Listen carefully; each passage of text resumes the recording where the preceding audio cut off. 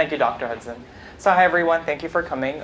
Again, the title of my ALE is Developing a Media Strategy to Minimize Loss to Follow-up in the Pediatric HIV/AIDS Cohort Study, or FACS, using photo voice.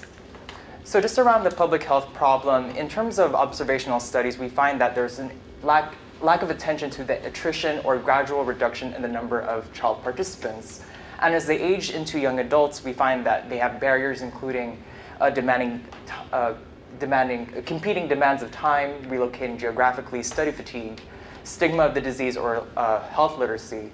And what I thought was that this presented significant implications for FACS. And while there's no direct evidence for any risk of adverse health outcomes to disengaging or withdrawing from the study, I believe that there was still potential for negatively impacting their not only healthcare access, but as well as their antiretroviral therapy adherence. And so in the literature, we know that adolescents are prone to having issues with adherence to ART while living with HIV. And so that could therefore lead to a decrease in quality of life and adverse health outcomes. And so the goal of the project in itself was how do we engage the young adult cohort in keeping them in the study, but also using communication practices in doing so. So just a little bit more about the study. It's a study that started in 2005. As you can see here, it's a multi-center study. There's 21 sites, 12 states included, and Puerto Rico. And it's a longitudinal cohort study that investigates the long-term effects of HIV infection and ART among children and young adults either born with HIV or those exposed but uninfected. And I did my ALE with the Harvard School of Public Health here in Boston. And their role in the entire network of the study is to serve as the Data and Operations Center, or DOC. And what they do is they provide research expertise, and that includes design, methodology, and analysis, and as well as maintaining and supporting the development of websites, which is more relevant to my ALE. So here's just sort of a graphic of where they are located. So I divided my objectives into 3 steps. The first was to use photo voice to identify themes in identity, and I'll explain how I came to identity in a minute, among community advisory board members, or CAB members. And they're basically a body of people that give input from the community and that they reflect the interests of the participants and caregivers. So I sought that from the CAB members. The second was to design a web-based media strategy, because we all love technology, using a theoretical framework. And this strategy was for the Health Education and Communication Committee, which Claire is the chair of. And so the last was to take the photos generated from Photo Voice and make that into a compilation video and see what were the reactions to that, showing the work that they've done, and then being able to write up recommendations for the media strategy for informative research and findings from Photo Voice. So just talking more about Photo Voice, since I think I'm the only one who did it for this semester. So Photo Voice is also known as participatory photo elicitation, and basically it's a process that allows participants to identify, represent, and enhance their community through specific photographic technique, and that the meat of the research is more so from the story or meanings behind the photo, not the photo itself. And so in essence, they really become co-researchers in the project. And I just wanted to not go into so much detail, but just introduce the framework that I used for making the media strategy recommendations. I chose the elaboration likelihood model, which posits that we process messages 2 ways. There's the central route, where we have higher involvement or motivation and knowledge in being able to elaborate on these messages. And then there's the peripheral route, where there's less involvement, there's lower motivation and less knowledge, and this is where I think those who are going to disengage from who are thinking of withdrawing from the study are probably going to be at around the peripheral route. So just going to run through the methods that I used. So we did recruitment through first blanket emails to all the CAB sites. So this is all over the US. And then we started emailing specific individuals. We saw we were not getting a high turnout. And so we also provided training because there's photography involved. I produced a 16-minute presentation and made it into a YouTube video, and that just sort of gave them the basics of the project, rules and guidelines, the expectations that they had and some photography basics, like how to take a good picture and how to make captions. So before doing photo voice, we asked, there's two cabs. There's the young adult cab, which consists of participants in the study, and there's also an adult cab, which consists of caregivers, researchers, and healthcare staff. And we asked the young adult cab to sort of brainstorm a theme to center the photo voice activity around, and they came up with identity, or specifically, quote, "I am who I am, not because you define me." And so that was the theme that we selected for the photo voice activity. And so when we got a good number of participants, we gave them about 5 weeks to take pictures around their community, centered around the theme of identity. And then they submitted their photos and captions with those photos back to us via email. So we want to follow up that photo voice activity with a focus group discussion, which was done with a teleconference. So again, multi-center, we had to do this through the phone. And what we did was that we took the photos and captions of each participant and we gave that as a PowerPoint PDF compilation so that they can follow along with each other and see what pictures that other participants have taken. And we wanted to sort of create critical dialogue around how did they feel, or what did they take from the photo voice process, what are the stories behind the photos, and what are the themes that they wanted to use for the video compilation at the end. And so the analysis just sort of consisted of the findings from my formative research or literature review, and also reviewing the focus group for more implicit, indirect themes. So going into results, the descriptive stats, we had a total of 6 participants. 2 were from the young adult cab, 4 from the adult cab. In terms of the photos themselves, we had a total of 30 photos. Majority were shot by the participant. The rest were either photos of printed photos or retrieved from the internet. And of those shot by the participant, half were either of the environment or scenery, or specific subjects or self-portraits. Thank you. Yeah. So this is sort of the main findings of the focus group. When we asked them to make up themes for the video, we came up with 4. The first was about this debunking of stereotypes, about don't judge a book by its cover. The second was about layered or multiple identities. Picture says 1,000 words. The second theme was about overcoming stigma related to HIV. So let my picture show my 1,000 words and not my HIV. And the last, because of the theme of the photo voice, we had one on self-identity at the individual level. So before going into my media strategy recommendations, I just want to talk about discussion first. And so from the very positive feedback that we got from the participants and stakeholders looking at the video, asking let's do this on other themes, we do think that there is a positive or possible impact if we do this on other FACTS participants. And that also other photo voice studies done with populations affected by HIV, whether it's access to healthcare, stigma, or social support, has shown positive effect. But at the more higher level, broader level of research, because photo voice is still new, there's still little research about the validity of whether those outcomes at the end related to health actually happen. Also at the theoretical level, we don't know which theories work. So, but some qualitative studies do show that there is positive effect. So in terms of the implications for the future, in terms of facts, if they were to continue doing projects like these, it would be good to also conduct a needs assessment to see what needs need to be addressed for participants to fully participate, whether it's access to a computer, access to a camera, those sort of things. But also we want to think about evaluation. We want to see if this intervention is actually reaching the participants and keeping them retained in the study. And so being able to take process and outcome evaluation. Process meaning how many visits are on the website, how many likes, how many comments. We all know about that. Social media. And then outcomes, is there a relationship between how they're engaging with these communication platforms and their retention in the study? And this further research, because there's little research.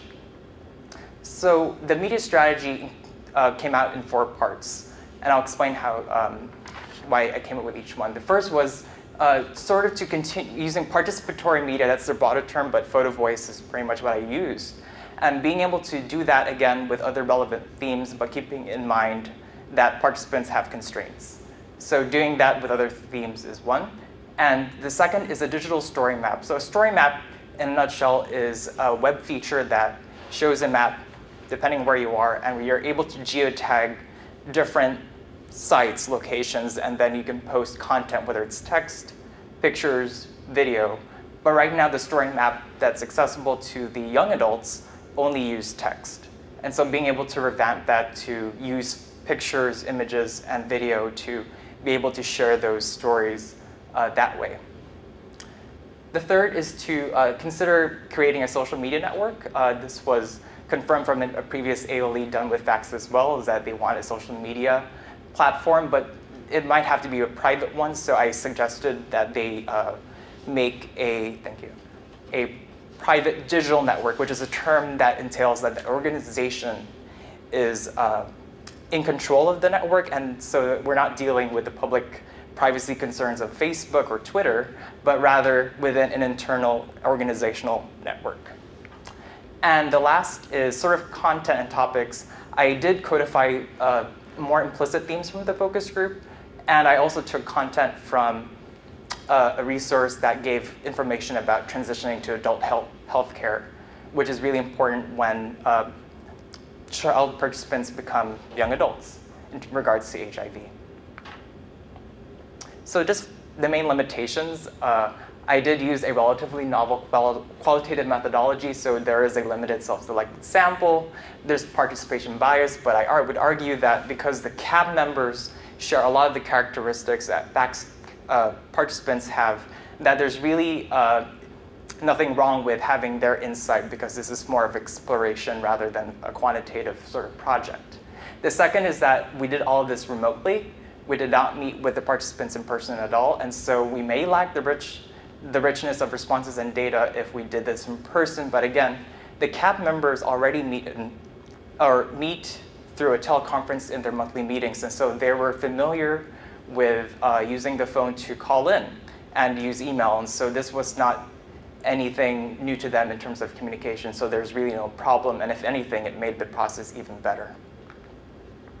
So I just wanted to show a clip from the video. It's not the entire thing. It shows the first minute and the last 30 seconds.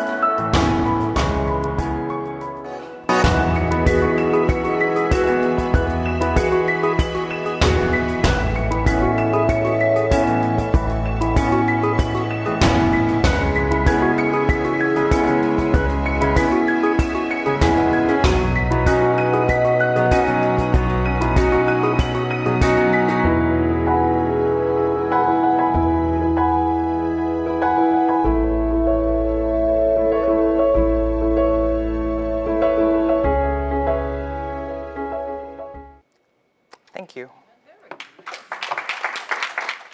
So some of this personal lessons I've learned, this is the first time I've worked with a really wide team, but I think that being able to be comfortable with uncertainty and having a plan B and being flexible, and that came about with the lack of recruitment, participant constraints, and the revision of lengthy materials that I should have not made too long.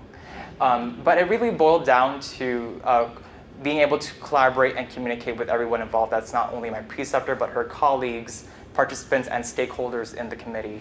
Again, like Dr. Hudson has mentioned, I did some work around HIV communication and messaging.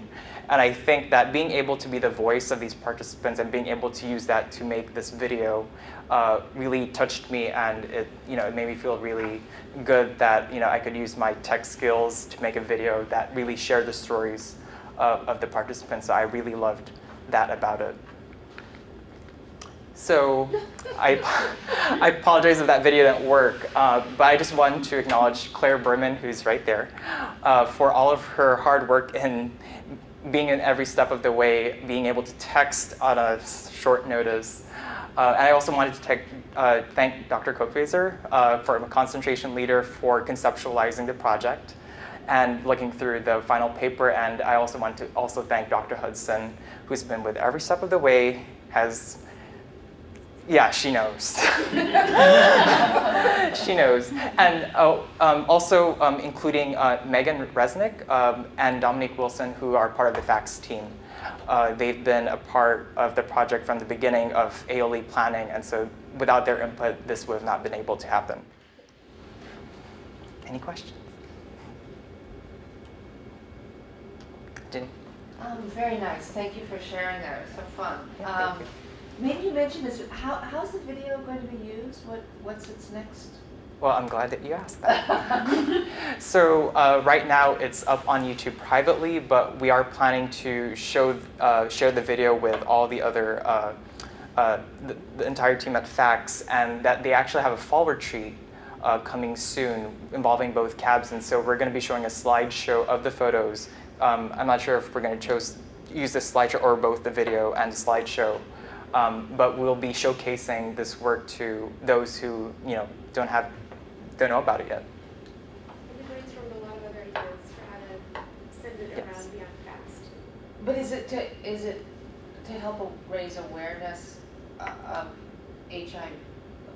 What are you trying to get more participants, or because right, what's the reason? So from my knowledge, because this was the first photo voice project that was done directly in FACS, we wanted to first see what themes the young adult cab wanted to do photo voice on. So the fact that they did identity, I think from the feedback that we've received, that there's really more interest in doing it on other themes. So maybe using this video as a way to attract further and future opportunities to conduct other photo voice projects, among other giving others a voice as well. So, and yeah, there's definitely a lot of ways to share this with the power of YouTube. Just follow up, the ultimate event I think where you started from was to try and keep children in these studies through their teen years into young adulthood. Yes. So is there a strategy yet on using this for that purpose, or this is still sort of formative? Do you think that the video itself might just be made available to people in the study as a way of keeping their identity as linked to? Right.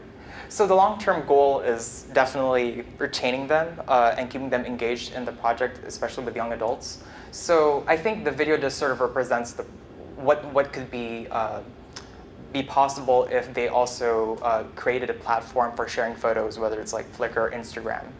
But because of the privacy concerns we have with those public social media, that's not really possible yet. And so the video was more of a way to showcase the work in a way that was easy and not just, it's sort of a hint that more projects like these are coming. And so it's not really directly trying to, and there's going to be that indirect, oh, I really resonate with this in terms of identity. So there's always that affirmation that's possible. But in terms of, I guess, my project purposes, it's really engagement.